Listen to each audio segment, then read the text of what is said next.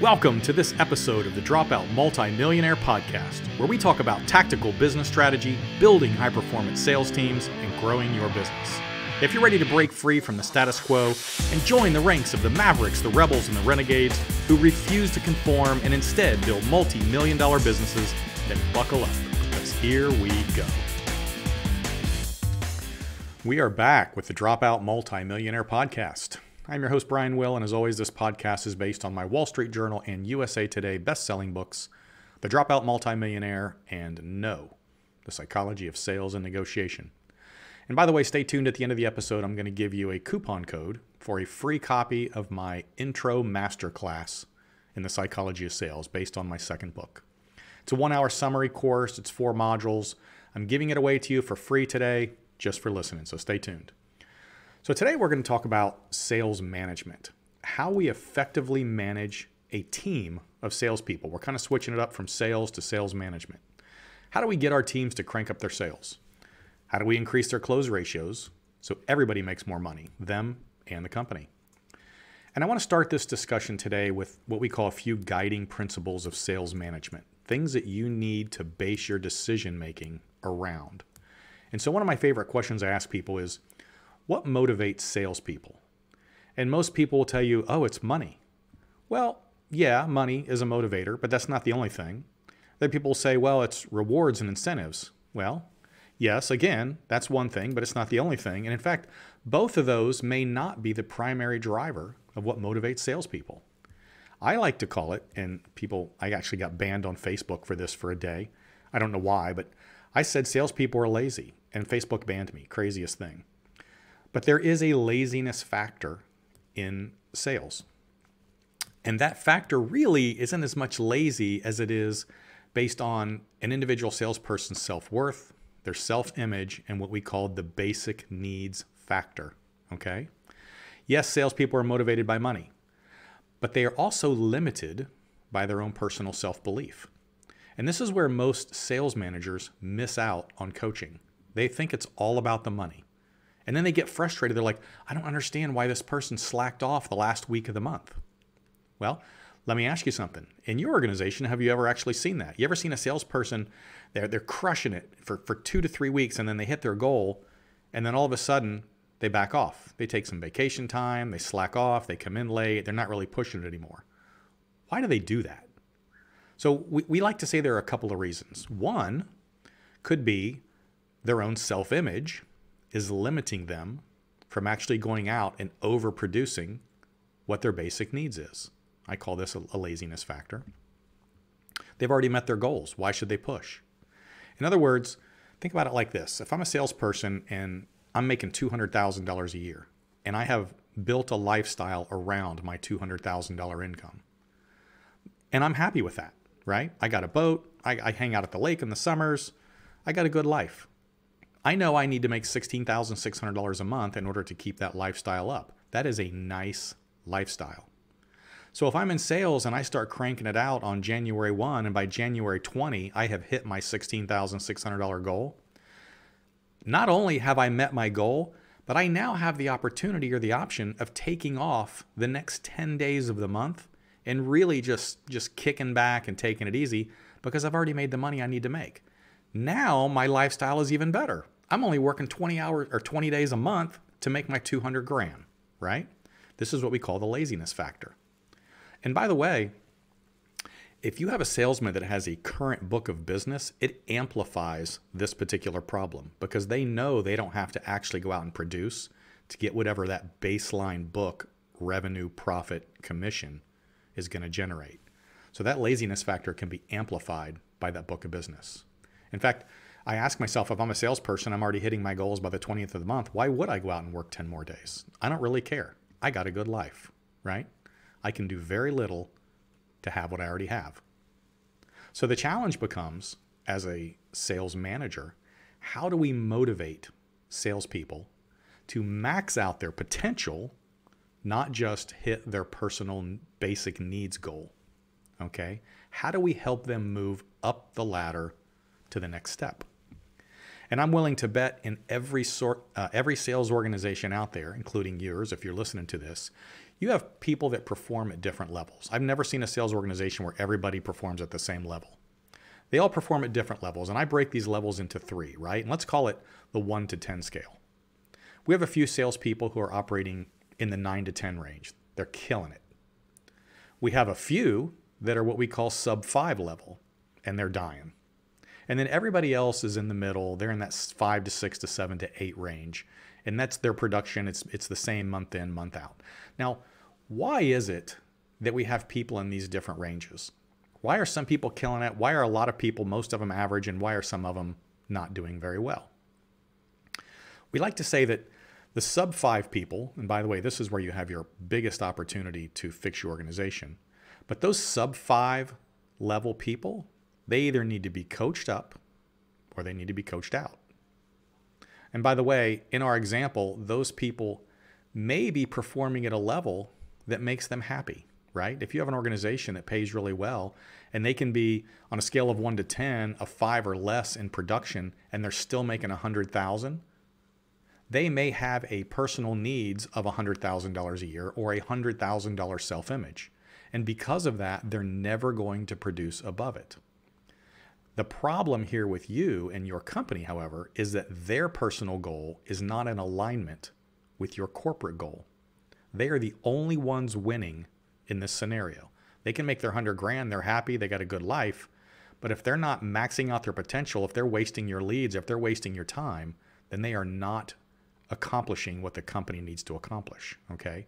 And by the way, this is the area, as I said before, these sub 5, where you have the most opportunity to get big wins in your organization. If, and this is a big one, if they are coachable and if we can get them to want more, okay? If they're coachable, we can make amazing transformations in their production, their personal income, and overall productivity for the company. In fact, I would tell you, we can change their life, okay? If they're not coachable, they don't want it, they're not willing to listen, then they need to go. Sorry. Most organizations I've gone into, in fact, I would say every organization I've gone into and done sales training, we have eliminated the bottom 10 to 20% because they just weren't interested in doing any more. Okay? Then there are the ones you have in the organization that are the 9s and 10s. These are your killers. These are your hunter killers. These are the folks that are making a lot of money. And these are the ones who are unfortunately setting the bar for the rest of the organization on what is possible. If I have 10 salespeople and I've got 2 9 to 10s and I've got 2 sub 5s and I've got 6 in the middle, everybody that below the 2 at the top need to be looking up and going, holy crap, we really can do a lot better. It's just a matter of whether we want to and we're willing to learn, okay? They're setting the bar. Unfortunately, they put the target on everybody else's back on that team, okay? They are proving what is possible. The balance of the team is your bread and butter, right? These are the middle folks, and this is probably 70% of the organization. They are doing well enough to satisfy their personal needs and enough for the company goals to get by. But as a sales manager, have you ever looked at these people and thought, holy crap, they could do so much better? They could. The opportunity is there. They're just not doing it, okay? They need to want it is the problem.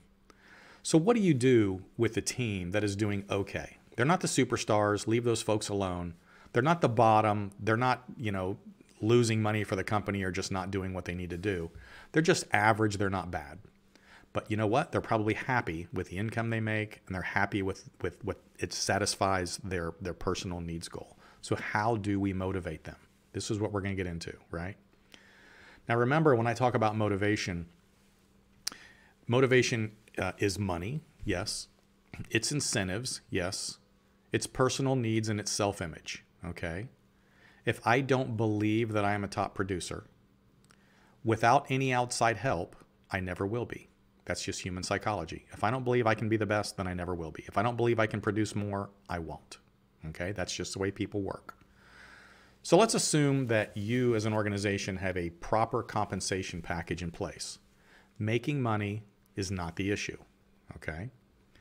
The next 2 areas we want to focus on from a motivation standpoint are going to be the incentives and the self-image and needs issue.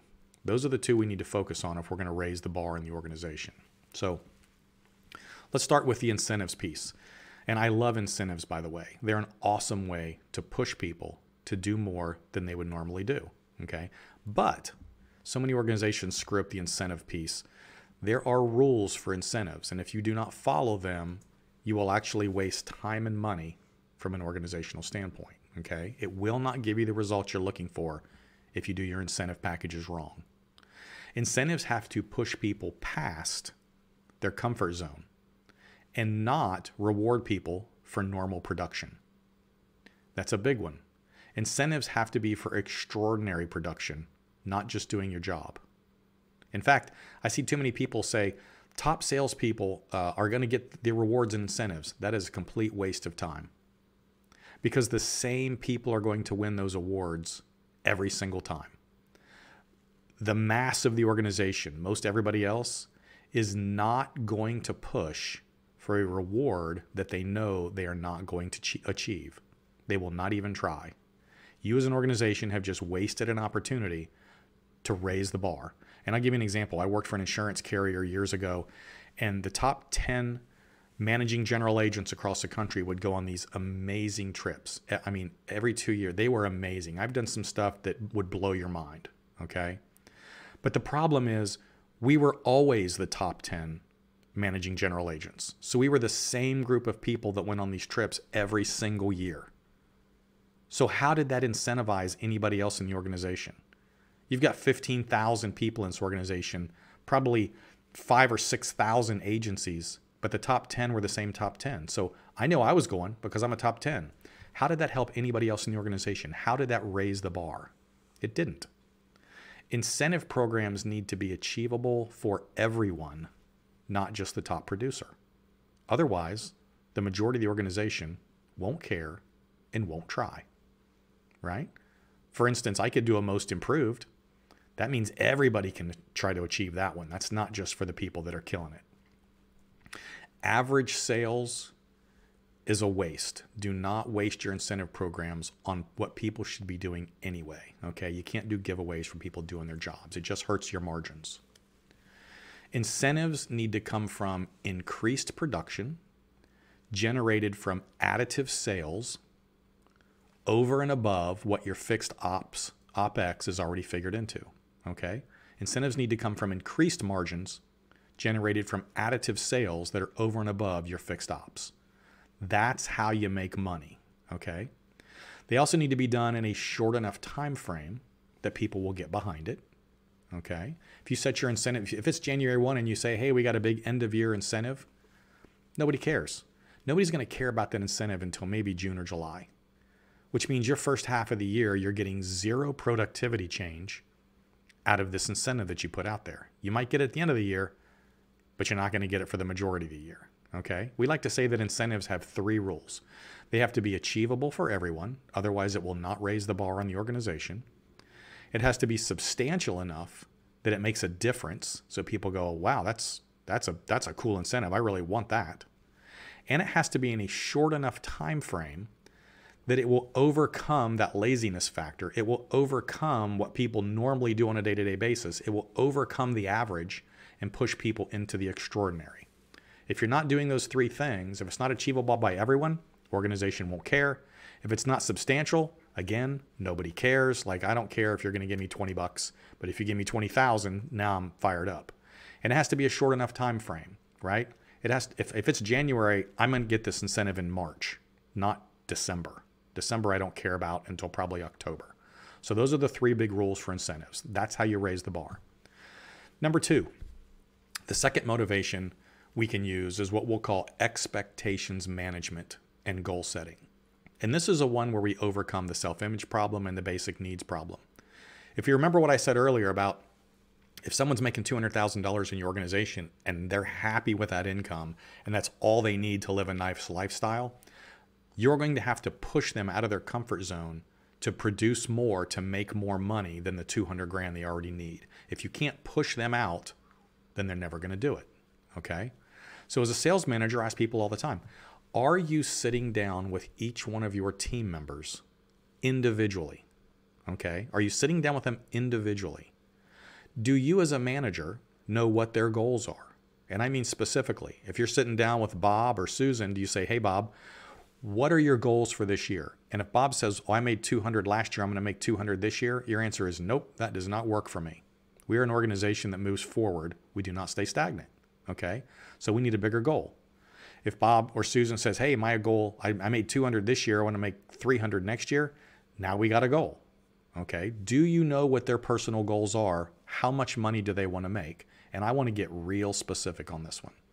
And then once you've done that, are those goals written down, memorialized, and readily available so that we can use them every week, every month for the entire year? Have you gone the extra step then to reverse engineer that goal for them for the year? It's one thing to say, hey, last year you made 200, this year you want to make 300. Awesome, go get it. That's a waste of time, okay? It's, hey, you made 200 last year, your goal is 300. Let's figure out exactly what you need to do in order to make that money. I want to know what you have to do monthly in each month of the year. I want to know what you need to do weekly. And whatever your metrics are, how many calls do you need to make? How many appointments do you need to set? How many quotes do you need to do? What does your close ratio need to be? Whatever those metrics are within your organization, you need to reverse engineer that increase in their goal from the end of the year all the way back to today so that we can build a plan on exactly how they're going to achieve that, right?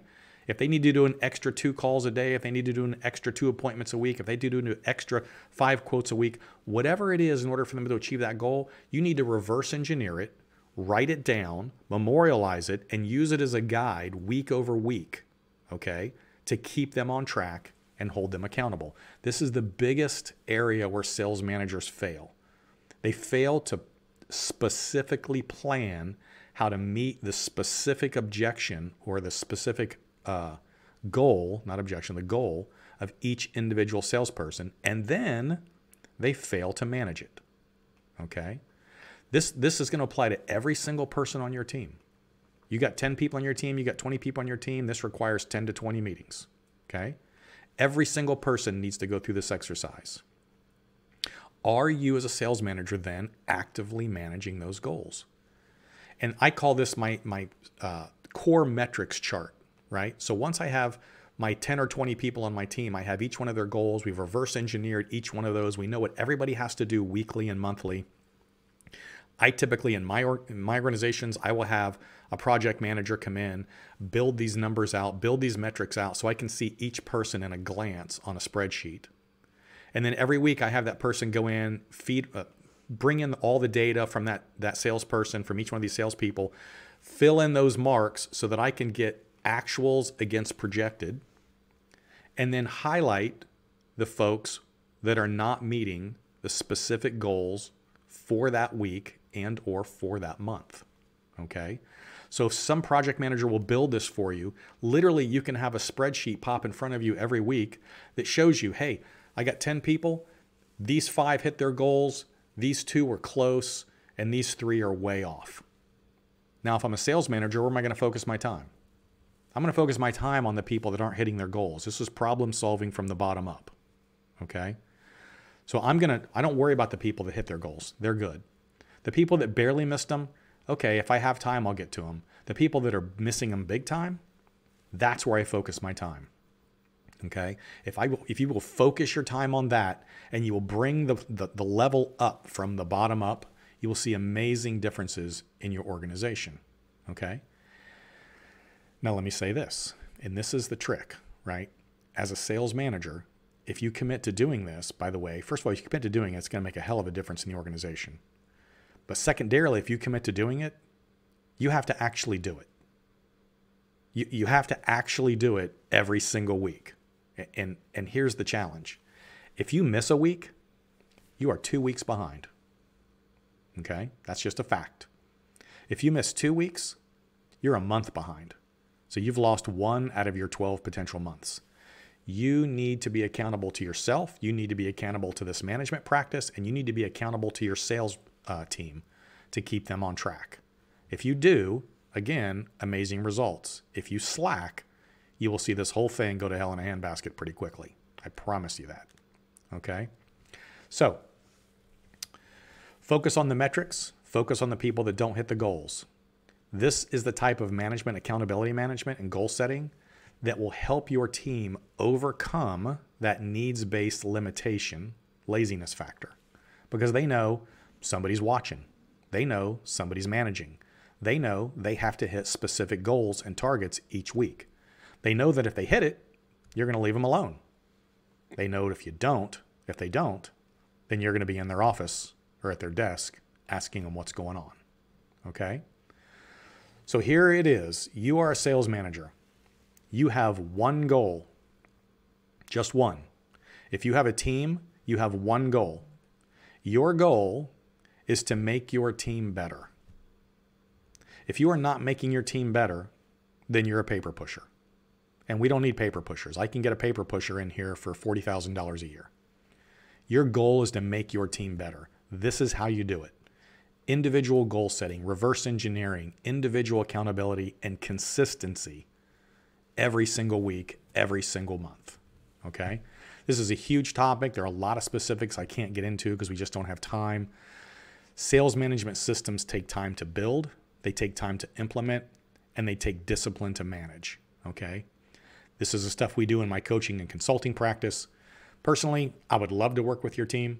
And by the way, I told you at the beginning, I have this coupon code for my free masterclass in sales. If you go to my website, brianwillmedia.com, click on the coaching tab.